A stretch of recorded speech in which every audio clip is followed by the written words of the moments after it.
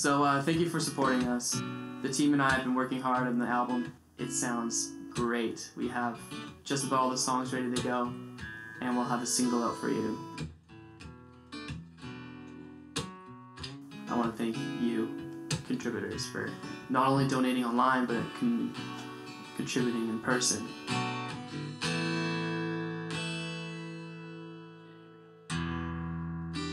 These are the pick cards for Des's campaign.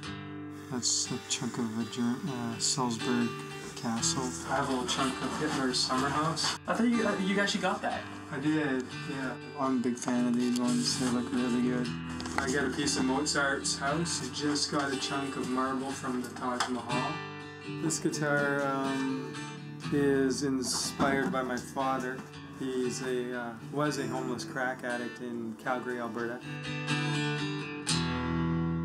Like a fantastic piece of wood that's been eaten by something. And the applewood is like the purity, the Torito Sitka top being the kind of the addiction, and then bloodwood for the binding, like the connection between. A couple months ago he saw it online, and he said it was nice to see it, and said that he loved me, and that was cool. Rarely, I can't remember him saying that since I was like 8 years old, so that was pretty cool. So equilibrium. He's never seen the guitar in real life though? No. Yeah, no. He's never seen the guitar in real life? Never. Yeah. That's true. Put it back up on the shelf. It's amazing.